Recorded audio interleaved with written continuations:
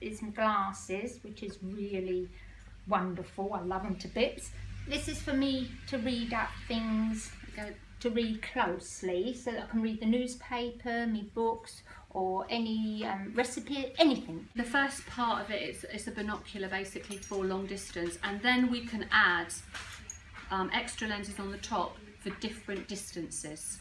So Vera's got two different extra powers that she adds on top. One is for close range and one is for slightly longer range, which enabled her to use the sewing machine. So she's actually been able to do some sewing for the first time for years. The needle. The other thing that's so important is good lighting. That makes a massive, massive difference when you're using any form of magnification. Yeah. An ordinary lamp isn't very good for people with bad sight. You do need a good special lighting.